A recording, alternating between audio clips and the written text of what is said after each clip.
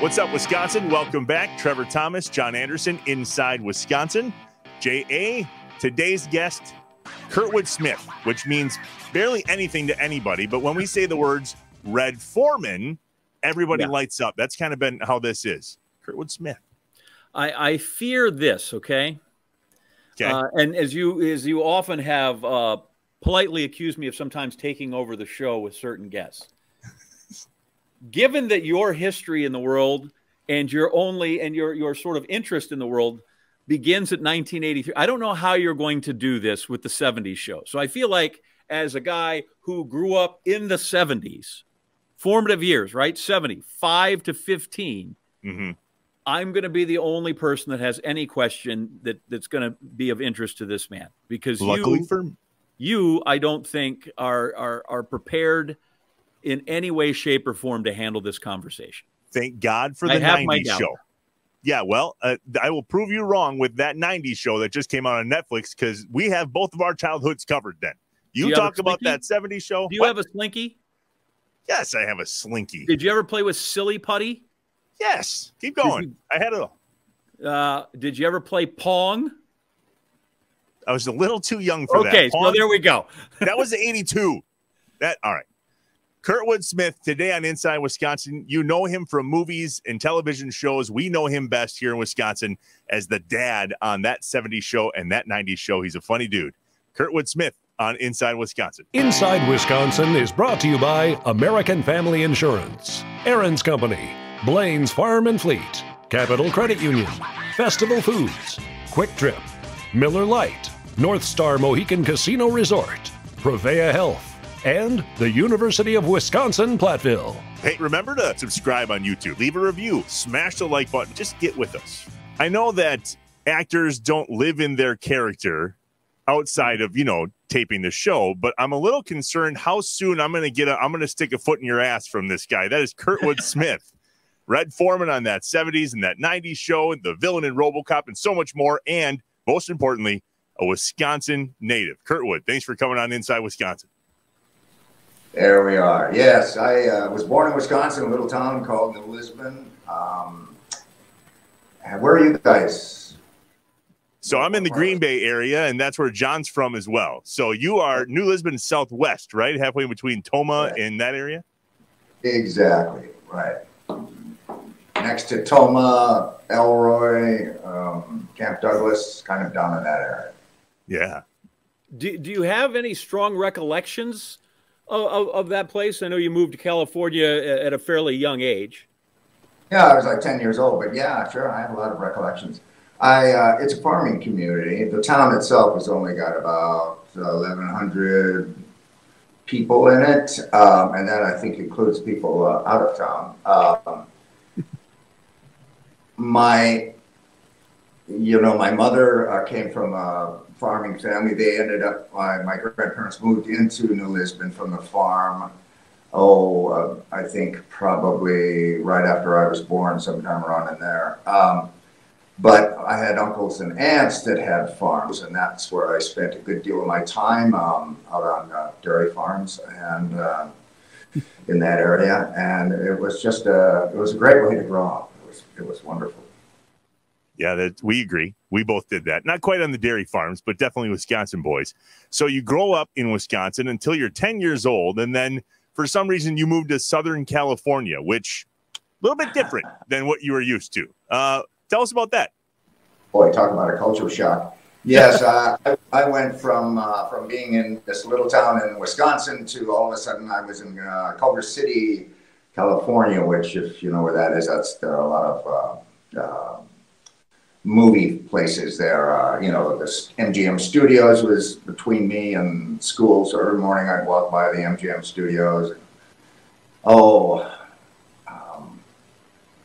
A lot of that sort of, and the things that are related to movies in the area. But mainly it was just this big, huge city. And it was just kind of mind-numbing for a while. When I was a kid, I used to get sent down to Shreveport, Louisiana. My father was killed in the Second World War. And his family was from Shreveport, so I would go down there, which was a much larger city, of course, than Canova Park. New Lisbon, but not quite as big as Los Angeles. I want to know if you could explain to our audience how remarkable it is to be on a show that has 200 episodes.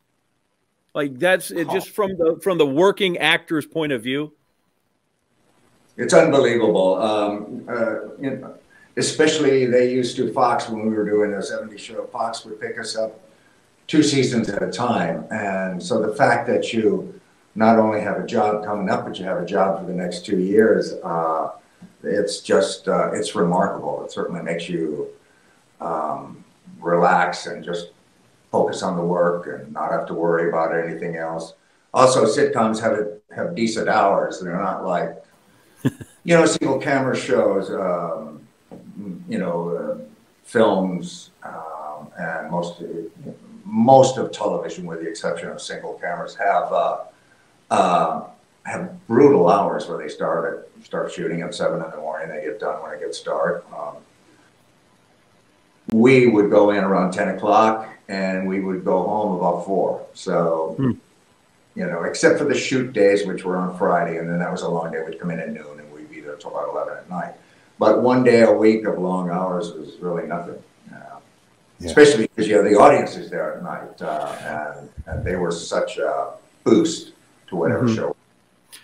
But obviously, audiences can be fickle, and you don't know what's going to hit and what doesn't. Was there a point when you read some scripts and realized that this thing had some staying power?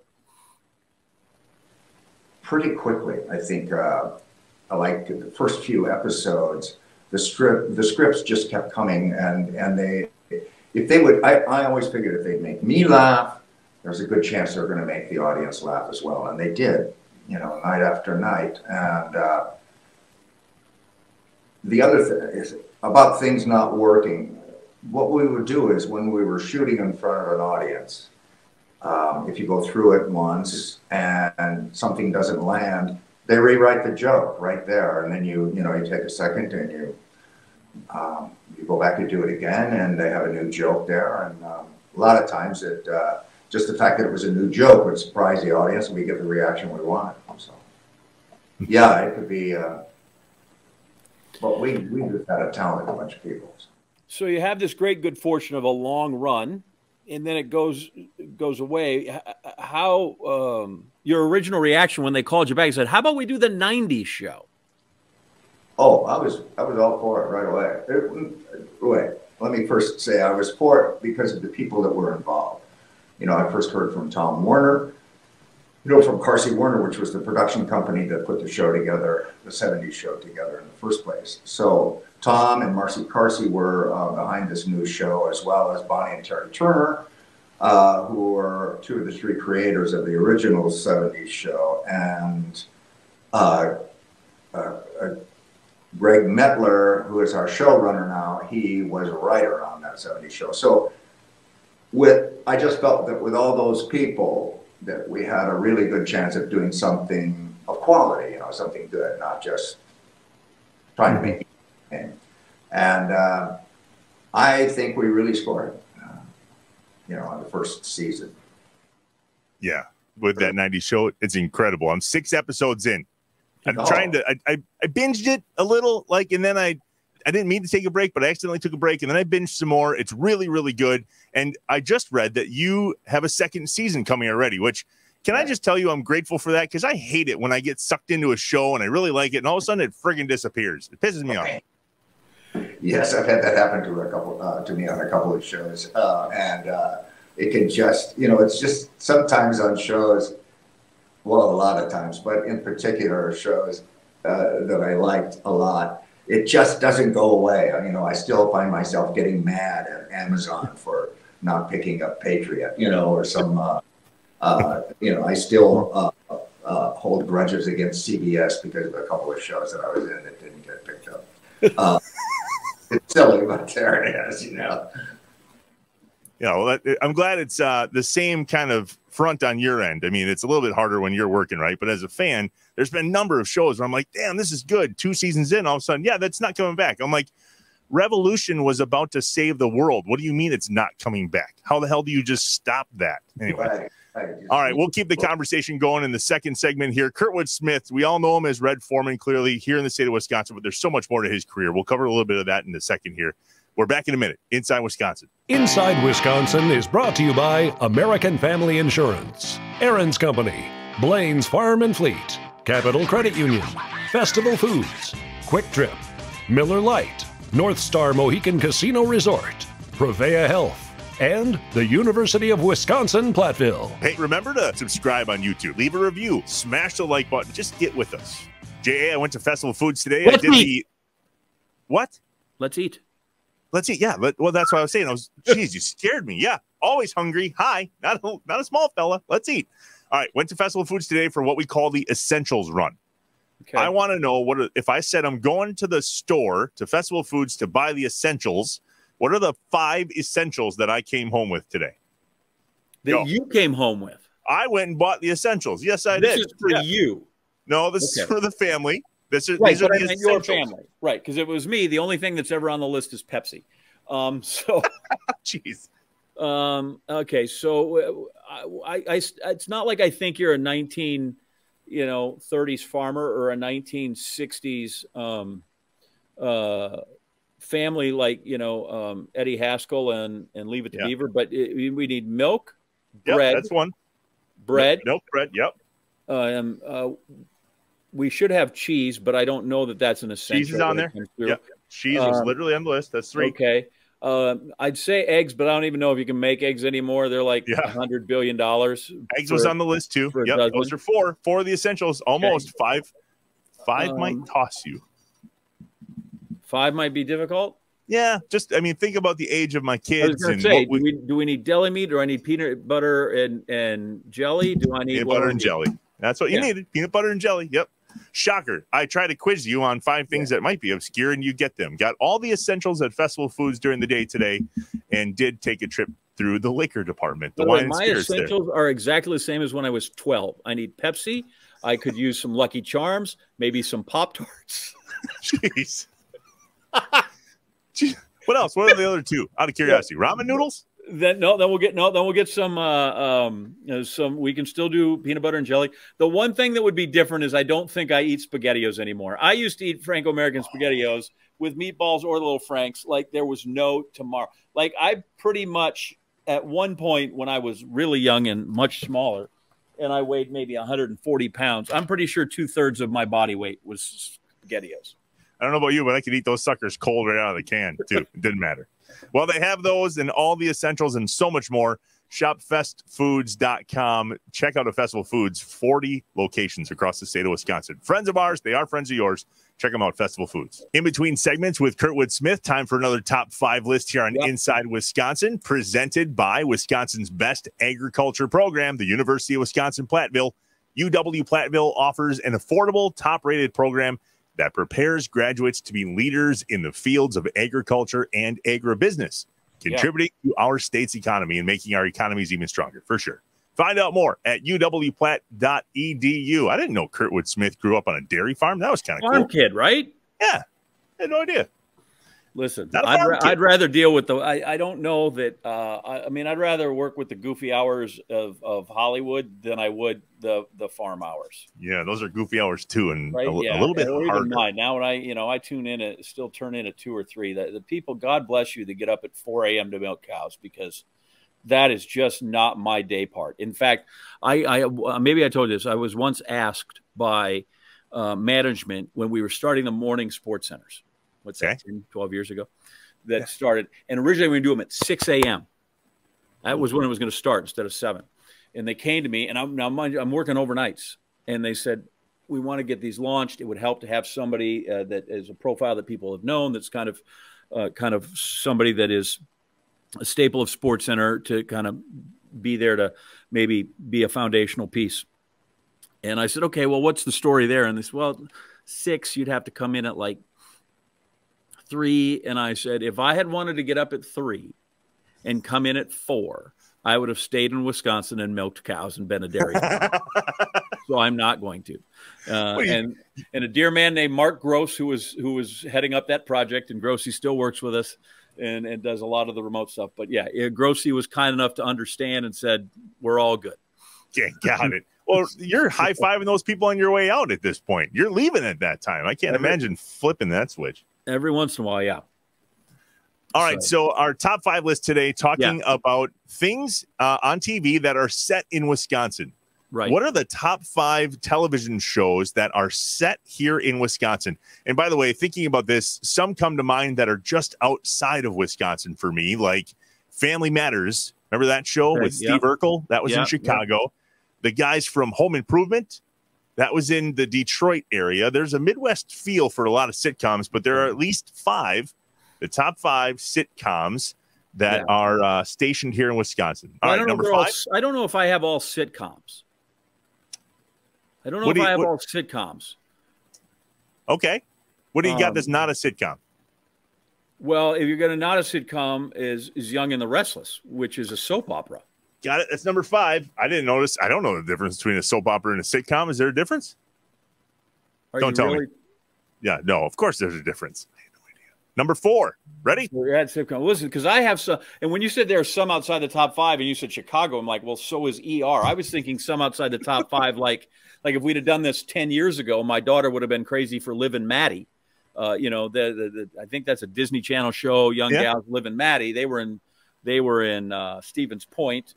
Or one that won a ton of Emmys, but I just never watched it, was Picket Fences. It's kind of an oddball kind of a show, right? Big, famous, but I didn't see that. So that's not on my list. So I'm going to go with Young and the Restless. Yeah. Which, by the way, if you don't think that's important, when we were on the road for track meets, half the team, hell, 3/4 of the team would pile in the morning to watch Young and the Restless before we go work out or before we go practice. Guys from like 7 countries all watching to see what's happening in Genoa City right there with Victor Newman with that one. So, number 4, honestly, this comes at your suggestion. It would not have been in my top 5, but since this is an inside Wisconsin top 5, I'll give you step by step. Yeah. It's Port Washington, Wisconsin, which does not have a giant roller coaster that they have in their intro. But that was a show that I grew up watching.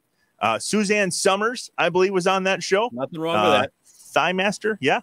Port Washington, it was kind of cool. That was part of the TGIF lineup. Thank God it's Friday. There you go. I once, by the way, in my dad's old diesel pickup that I had at college, once drove from Columbia, Missouri to Port Washington on a tank of gas before I had to fill up. What? Little old Toyota diesel pickup or whatever it was, and drove a long mile. So number 3, and with a nod to the late Shirley Williams, or excuse me, Laverne and Shirley, to the Cindy Williams, who played just passed away. Shirley on there. That was, Shamil Shamazel. They worked in the brewery in Milwaukee. What's more Wisconsin than that? True. Well, number 2, the 70s, right? I think we put 70s and 90s there. I think that might now have eclipsed Laverne and Shirley. Yeah, that 70s show, that 90s show, even though Point Place isn't a place, we confirm whether it's a place in southeast Wisconsin or northeast Wisconsin. We'll figure out where Point Place is. But Point Place, Wisconsin matters. That 70s show, that 90s show, number 2. Nobody will forget. And then number 1 is, it's almost like there's one, and all the rest of these could be tied for second in my book. Yeah. Is Happy Days. Happy Days. I mean, there's a bronze Fonz. Yeah, I was going to say, they're literally a bronze Fonz. Right? Yeah. You got Ron Howard, and you've got the Cunningham family, and Richie Cunningham, and Al's Drive-In, and all those. Like, I don't know that there's anything even close to Happy Days. That might be of all the top 5s we've ever done. That's the number 1 that everybody, when they said top 5, when they're listening, go, well, number 1's Happy Days. I think that's one of the few things that you could probably get 99.9% of the people go, yeah, that's probably the most famous show and a sitcom that takes place in the state of Wisconsin. Almost as obvious as Joe Thomas, huh? About that obvious? Honest to God, it is probably something, even if there's something more obvious than Joe Thomas, that would be it. It's the only thing that might be more obvious than Joe Thomas. Awesome. Happy Days, number 1. The top 5 sitcom / what is it? A soap opera? That's what the difference is? Whatever. Back to Kurtwood Smith with that 70s show, which made number 2. We are back inside Wisconsin. Trevor Thomas, John Anderson, and Kurtwood Smith, actor, longtime actor. We know him best as Red Forman here in Wisconsin, which is kind of one of the questions I had for you, Kurtwood. This is a character now in Red Forman that has seemed to stick with you at this point in your career, clearly from that 70s show and now with the 90s show. Is that difficult when you have conversations with people and go, well, gosh, I've done a lot more work than just that 70s show or that 90s show? How does that make you feel when you're now kind of glued to this character here in 2023? Well, it's okay, especially because you mentioned RoboCop to begin with. I'm still, I still get recognition from RoboCop, from Clarence, all this time later.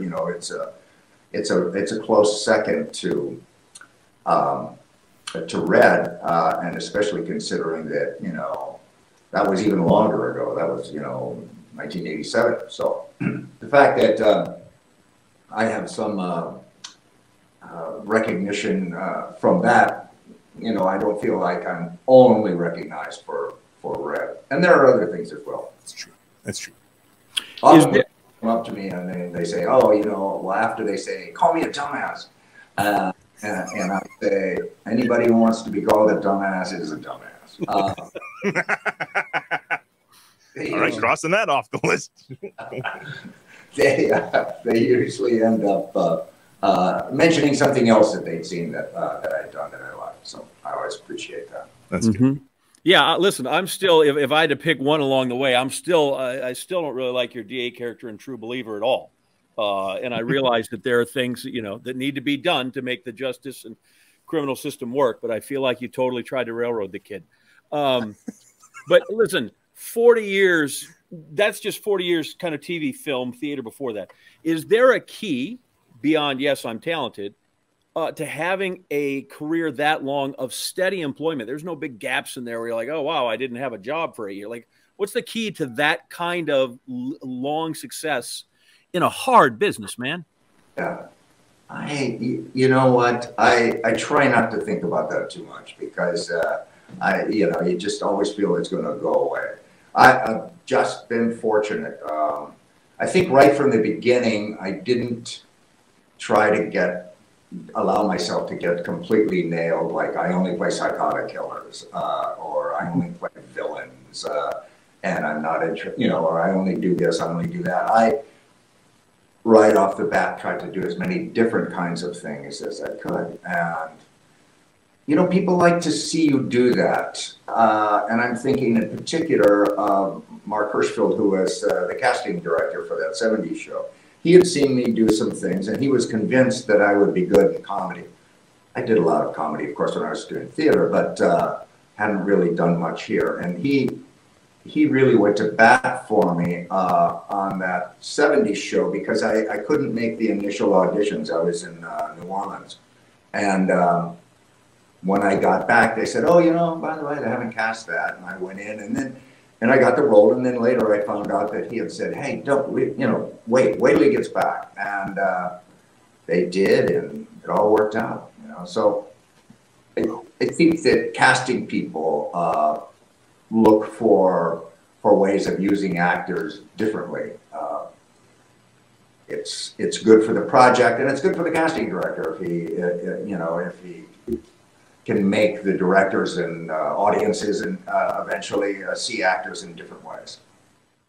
So if I kind of follow that along, like you've been in the Civil War, you've been in outer space, you've been in courtrooms and bedrooms and border. Is there a place or a slice there, something that you would still like to do? Oh, man. I can't think of anything right offhand. You're right there, John. It's just, I have been in, I have played enough different kinds of characters in different situations that now I just, kind of go back and find, I'm always looking for new places and new kinds of roles. Seems like there was something, but I can't think of it right now. Mm-hmm. There's been a lot of different roles, a lot of different scenes. There is something though about how much the business has changed in the time that you've been in it, Kurtwood. I went back and watched that scene where RoboCop kind of gives you the business there at the end of that scene, and things don't play out so well. But I noticed the special effects that were back then, right, versus what they are today. How has that gone for your acting career too? And how much have you had to adjust just the way you perform? Well, I think that, I mean, as far as effects and all that sort of business, I don't, you know, it's interesting you mentioned that, because I don't really get involved too often in effects. But you're right about RoboCop. So much of that stuff, it was much better for us where they actually had, you know, whatever it was that we had to deal with was, it was there. We weren't having to do things in front of a green screen.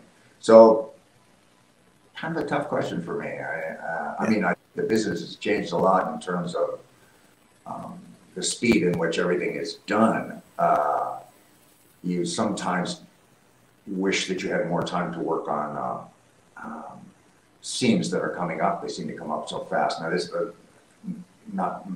doesn't really have anything to do with a 70s show or a 90s show, but yeah.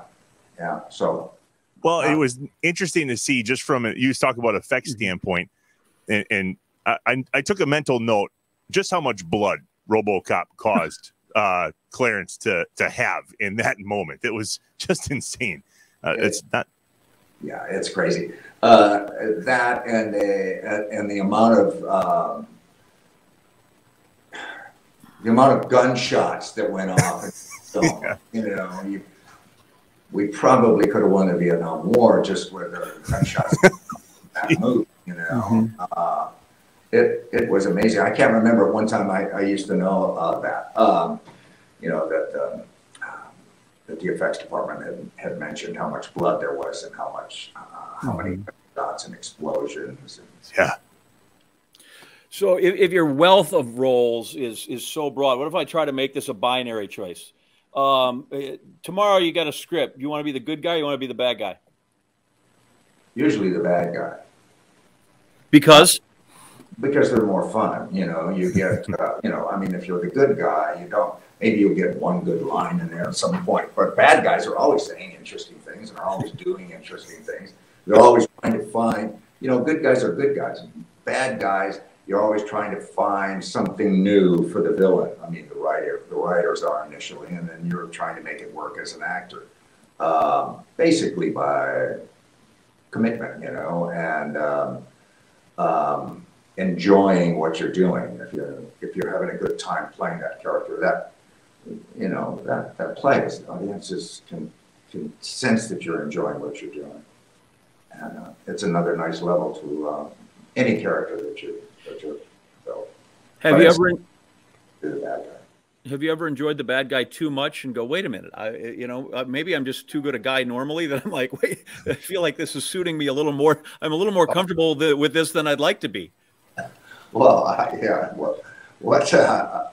think sort of in that vein, I have found myself enjoying whatever bad guy performance I have, just to the point where it's like, yeah, I think you want to calm down, or you're getting a little silly at this point, you know. That can happen if you have too much fun. You have to temper it with something. So back to that 90s show now, as Wisconsinite, both John and I, as I'm watching that, and yourself, clearly, there's a lot of Wisconsin things that are popping up in that show. It's kind of fun. I started making a list. Like there's a Quick Trip Cup early on in the season that one of the kids is holding. I'm like, well, we all recognize that. Yeah. There's a Cheesehead. There was William Henderson's jersey early on. There was a picture of Lambeau Field in like episode 5 or 8, and it happened to have the atrium on it. And I was like, huh, that didn't happen in the night. Like that was the thing, right? So where do you find all the props? And do you need us to send you anything? I mean, we can. It's all here. Oh, I see. Okay. I'll keep that in mind. I'll let set dressing know. I think a lot of what you're talking about is probably from set dressing as well as props. You know, things that are handled by actors, those are props. And things that are on the wall and, you know, on the table, those are probably set dressing. And, we just happen to have good people, and they research all that stuff. I'll give him your address in case they get stuck. Maybe we got between my office here in studio and John's attic, whatever you could possibly need, I guarantee you we have in this very moment. All right, okay. We'll take care of you. One man's trash is another man's treasure. Since we seem to be talking in decades, we've got the 70s and the 90s.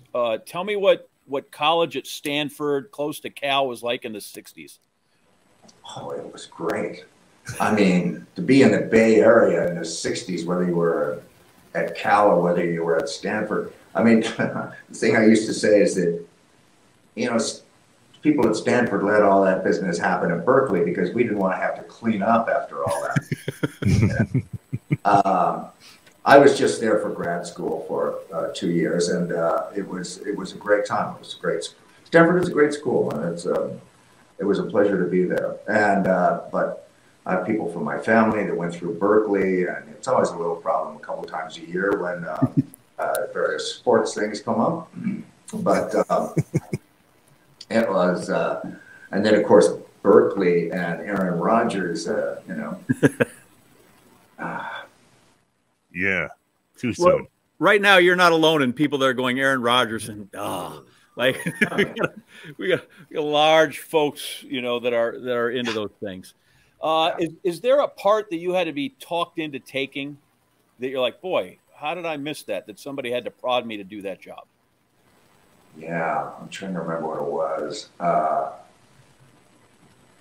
Darn. It seems like it was something that wasn't that long ago, and I thought, and then when I did it, it just ended up being great. Well,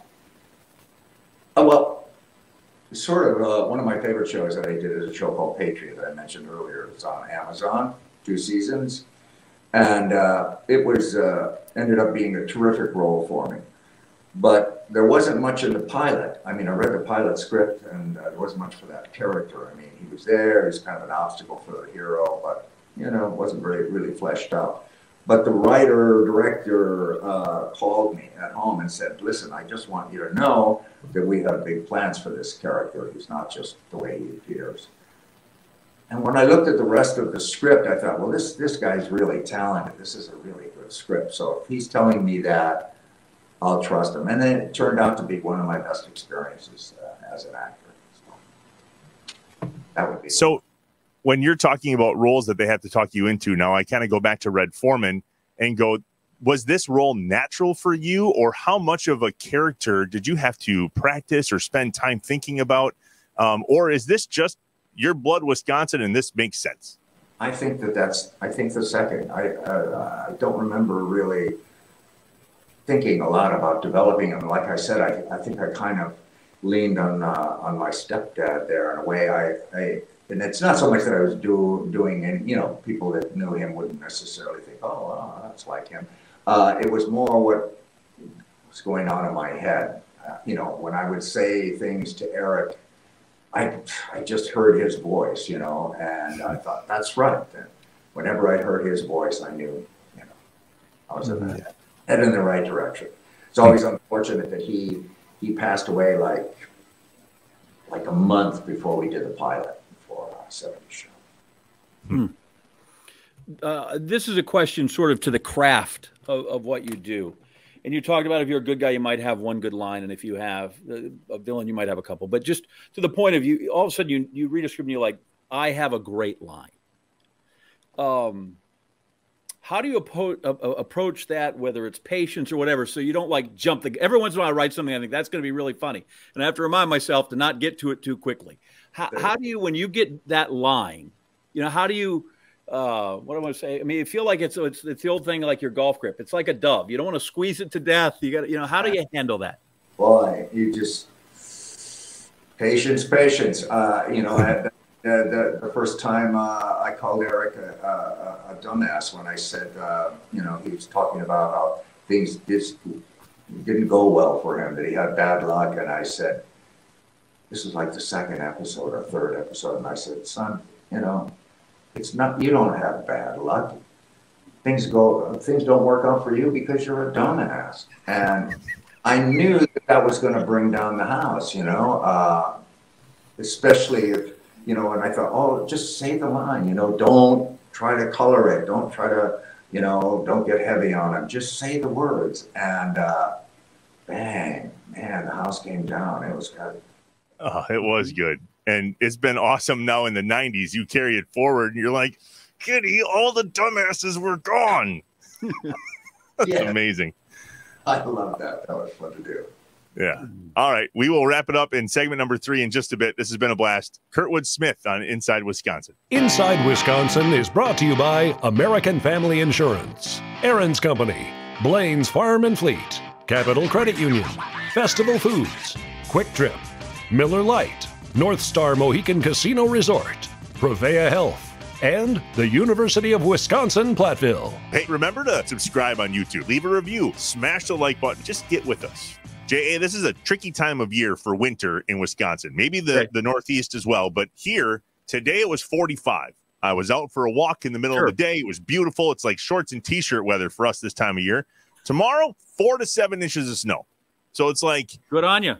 Today, maybe a daytime bonfire and a Miller Lite because it's feeling like winter's ending, even though winter brings people together around Miller Lite. But tomorrow, full-fledged winter, we're back drinking Miller Lites inside. I mean, I don't know. It just seems like I want spring. Maybe that's my way of saying, can we have spring? I like to drink beer outside again. Dude, we're taping this in the middle of February. You can't have spring yet. You know that. Every once in a while, you get an outlier. It's worse here. We get -7 occasionally. We're usually like 30, 32-ish. But every once in a while, we'll get the 60-degree day, which does you no good because you can't go out and play golf. It's one day, and you know. But we manage. And listen, my Miller Lightness is not guided by the weather in any way, shape, or form. I don't have a temperature range when that happens. So I do have a couple of them left in the fridge because I had a championship day party because everybody I got to work. I always have to work Super Bowl Sunday, and everybody has Super Bowl parties. So I had mine on championship Sunday because then you get a lot more people and you can go longer and all that. But we have a few orphans, and I'm just taking care of them best I can. Orphans, good. Just take care of them. Give them a good home. All right. So real quick on this whole outdoor, it doesn't need to be winter thing yet. Winter brings us around it. If we land the NFL draft and it's in April here, there is a chance it can be 75 and beautiful or 33 and miserable. I just think either way, Miller Lite would make it better. Maybe that's just the way I'm trying to say it. What if I told you that I know something about that? Well, I would imagine if you know something about that, you couldn't tell us anything about that, or you'd have to kill us. Is that fair? We're in 23. Yeah, we're in 2023 right now. Yeah, is it 25 or 27? Is that a done deal? Could be one of those 2 dates. The draft. If we sit here in 2003, within the next 4 years, for sure, the draft is coming in Green Bay. That much I'm sure of. Your sources say, all right, good. Well, there will be Miller Lite when that happens. This is a promise for sure. Good. That's fun. Look at us breaking news. All right, Miller Lite, great taste, 96 calories. Go to MillerLite.com/Inside Wisconsin to find delivery options near you, or you can pick up some Miller Lite pretty much anywhere they sell beer. It's Miller time. I got to ask, where'd you find it for the championship party? Well, this might blow you away. The liquor store. They sell Miller Lite at the liquor store? Yeah. Went in there. Just cases of it everywhere. Amazing. Cold, not cold. 6-pack, 18-pack, 20.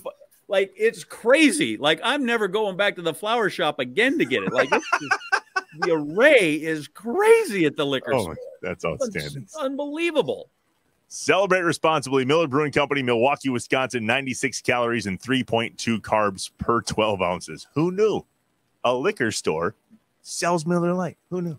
All right, we're back. Segment 3, Inside Wisconsin. Trevor, John, and Kurtwood Smith.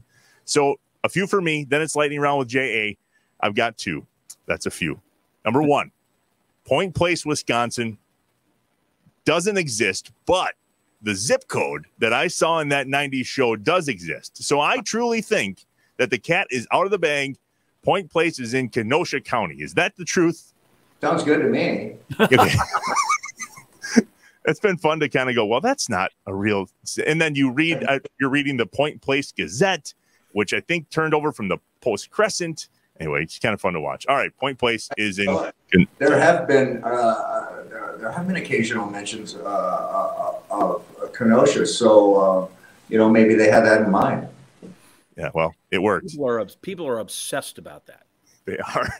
It's absurd. So this is what's funny is I actually called in the Fond du Lac Reporter. Quick story. There was a news article back in 2020 where they were actually polling Wisconsin people wondering where Point Place was. And I called the reporter today and I was like, hey, I'm talking with Kurtwood Smith today. I would like to know if you found Point Place, Wisconsin. And she said, everybody says it's in Kenosha. And I'm like, well, that's what my research told me as well. So thanks for confirming that. Hey, speaking of confirming, I'm hoping you can confirm where Fez is from. Can you tell us? Sure. Fez is from Knew it. I pegged that. I told Amanda before we got it, that's where he's from. Oh, Lord. That's where he is. I love it. Thank you for clearing that up. Sure. Glad to do it. All right. I get to chime in with my nonsense now? Yeah, it's you. I hope not.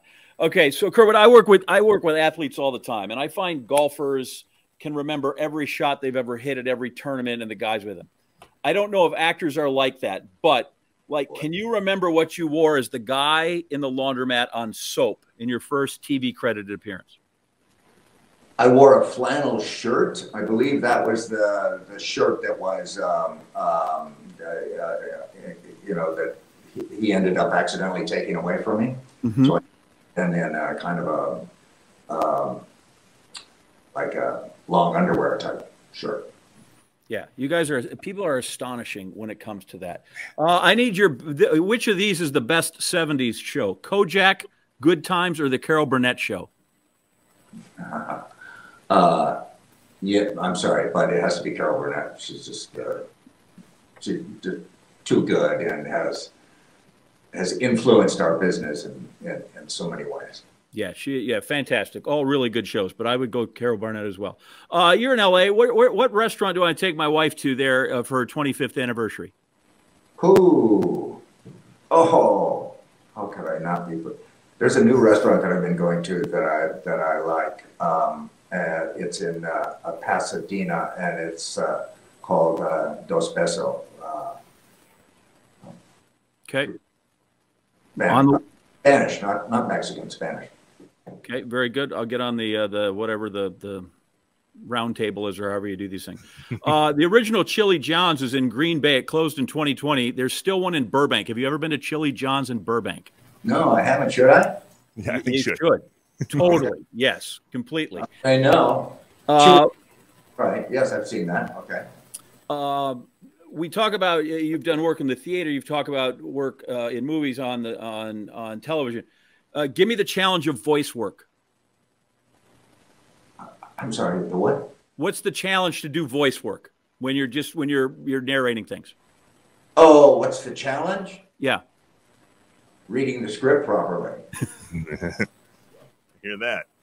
A lot of times they. It's easy to garble those lines if you're not careful. Okay. You've had these big roles, Red, RoboCop. Give me maybe a lesser known role that people most often ask you about. Oh, Dead Poets Society, which I don't really think is lesser known. I just think that's a terrific film, and it was a great pleasure to be a part of it. I played the stern father of the boy who ends up committing suicide. So it was tough. I mean, as I said, I'm really proud to have been in it. I think it was great, but it wasn't easy to do, because he was such an unhappy guy. So then if we burn the candle at the other end here, and listen, Robin Williams was in there. Give me the funniest person you've worked with. Robin undoubtedly was the funniest person I've worked with. Second would be Deborah Jo Rupp. Yeah. Who plays my wife. Yeah, that's Kitty. That's Kitty. Yeah, she's great. She is such a talented woman. Yeah, it's a pleasure to work with her. And then finally, and I am not trying to retire you in the least, but I in my own way, maybe trying to get out of it. And since I did Wipeout, I'm a member of SAG-AFTRA. Can you explain the SAG-AFTRA pension program to me? Because I got a brochure and it makes no sense. No. I have somebody who works for me that has to deal with that. I couldn't understand that to begin with. That's their main job, is trying to figure out exactly how that works. Okay. The program, as well as health, just. Okay. Can I get that person's number then? Because I feel like I'm going to be working forever because I'll never figure it out. I'm like, this is what they do. They just make you work till they're great because they're like, well, nobody will figure this out. We'll just tie them up. It's like going to court. We'll just tie them up and this will be fine. We'll all put it in our pocket. So thank God I'm not the only one that's confused by that. Kurtwood, this was a blast, man. We're proud to have you from Wisconsin. Thank you. You're making us proud. It's fun to watch. Super awesome that 90s show is out on Netflix now. Season 2 is coming. You probably haven't started taping that yet, right? No. They just picked up the show last Friday. So, they've got to get the writers back together. And the writers need a couple of months just to get things started. They pretty much, by the time we start shooting, they have the whole season mapped out. They haven't written all the episodes, but they've kind of got the season mapped out. So they have all that work to do first. Well, congrats on that success in the current, but the long stretch of success that you've had and the entertainment that you've provided to so many people, whether it is being fall down funny, whether it's being just this mean villainous person, whether it's being a cold-blooded DA, any of those things. It's a hard job, and I can tell, and it's a hard job to do well over that broad of spectrum of characters. And it's just what a truly fun thing to have you here on Inside Wisconsin. Thanks so much. Thank you, John. Thank you very much. And Trevor, thanks. Cheers. Yeah, thank you.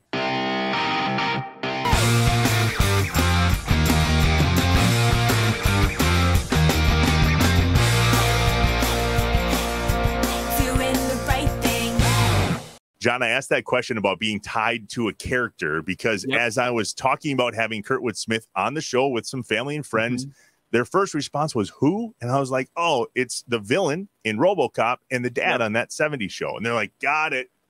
Right. So that's tough. But man, what a phenomenal as you mentioned, long career with Kurtwood Smith. But I think some of that too goes as a tribute to the man's talent.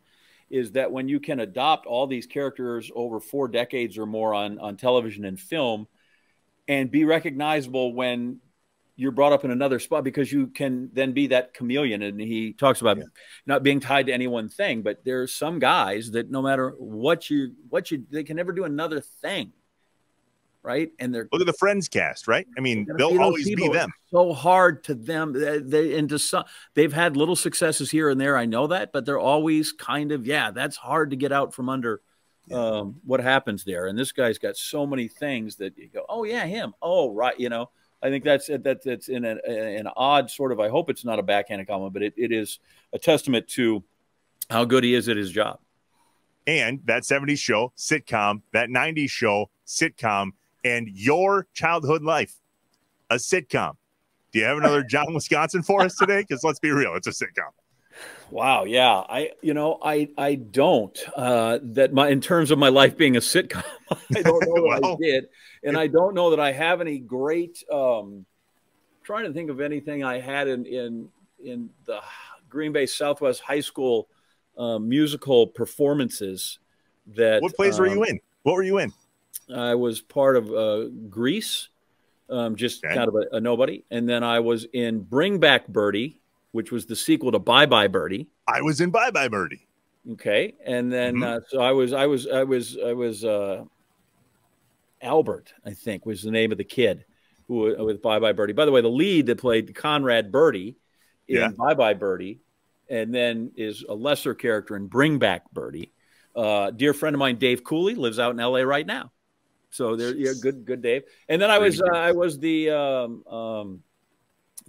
policeman in Pirates of Penzance.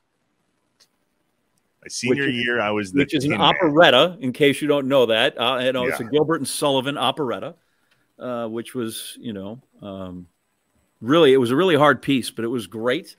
I can still see Corey Campbell, who helped us with our show when we went out and went with the Rockers in the production farm. She's in charge of that. That's how we got connected with the production farm, was through Corey Campbell. The other lead, it was so hard. There were two of them. Was a gal named Tracy Camps. I hope people aren't mad that I'm just dropping their names. Tracy Camps, who then went and she was talented. I think she was in Kids from Wisconsin. And last I knew, and I still think, worked in some regard now as a talent evaluator, creator on cruise ships. She sang on cruise ships for many, many years. Yeah, beautiful young lady. The Pirate King, of course, was Rick Joshi, who went out and studied at Texas for an undergrad, and then is on staff, I believe, still is one of the great clinical children's psychiatrists at Stanford on the faculty there. Mark Mako, was Mark? He was the modern general, and the great Carl Taylor, who might be one of the 9 funniest people I've ever met in my life. If in fact the list only went to 1, he'd still be on it. He was the lead guy. Why can't I think of that guy's name? Who was born on leap year, and Frederick or whatever. He was the lead guy. It's a good cast, man. We had great fun when we did that. So I don't know if that counts in Wisconsin, but it was great fun. And I will tell you this. I'll drop this tease. So because we were doing the musical, and we spent a lot of time when you weren't on your scene or your part of it, you'd go run around the great auditorium there at Southwest, really acoustically nice. And you'd go up to where the control room was and the soundboard and the lighting things. And then you'd go back behind the closet in there, and there was a large room. And in that closet where they had some of the supplies and where we found these great lighting gels, right? So that you got your bright light. Now we want to make it red, or now we want to make it green, or now we want to make it whatever. And with some ingenuity and some of these lighting gels, myself and 2 of the other core idiots, or what does he call them? Dumbasses. Put together what we consider perhaps the our all-time Mona Lisa of high school pranks. And you're going to save it for another time? Yeah. I knew there was a John Wisconsin in your theater days. I didn't know you were a singer either. Maybe we'll bust out one of your songs. It was those guys who were not involved. Well, Pete was in the pit band. Byron was not, but he, as always, he's a lot of the brains behind this stuff. And then I was, I had my role in it. We'll just say that. Yeah, okay. So let's do that. We had a great time. I hope everybody listen. If you have, when they have big high schools and they just keep breaking, they refuse to break them up because they want to win at sports. That's usually the core, right? Yeah. They want to have more football. We want to win more football championships, and we're win more basketball championships. And I always think if you break up these big schools, it's not just that you'd have 2 football teams. You'd have 2 bands, and you'd have 2 school musicals and 2 school plays, and all those opportunities for everybody that's not just, okay, you can't dribble or throw them out. Like those things are so, I think, important to kids growing up. I think the arts are important, and they were so much of the fun that I had growing up being in that. And I did them because my brothers were in them. My brother was in Camelot. I had a brother that was in Carousel, and like it was cool in my house to do that. So, but we'll save for the next one, whatever that will be. The high school prank. Write that down. Anderson, Freilich, get up here. That's going to be great. Awesome. All right. We'll look forward to that. We look forward to all of these, everybody. Thank you for tuning in. Thank you for watching, subscribing, liking, commenting, sharing, or downloading it on the podcast side. We're really grateful. Until next time, for John, I am Trevor, as you were, Wisconsin. See you next time. Remember to subscribe on YouTube, leave a review, smash the like button. Just get with us. Inside Wisconsin is brought to you by American Family Insurance, Aaron's Company, Blaine's Farm and Fleet, Capital Credit Union, Festival Foods, Quick Trip, Miller Lite, North Star Mohican Casino Resort, Prevea Health, and the University of Wisconsin-Platteville.